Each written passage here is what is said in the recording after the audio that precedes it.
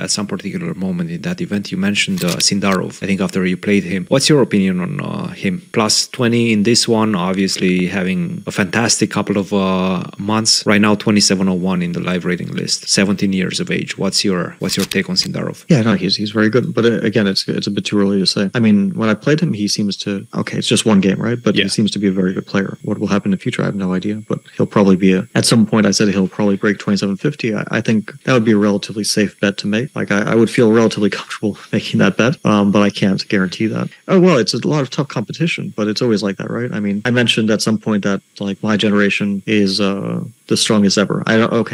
People always argued about that. Actually, I wanted, like, small bone to pick. When I said, like, my generation is the strongest ever, I was talking about the generation from, like, let's say 1987 to 1993. I don't know, like a very small window of time.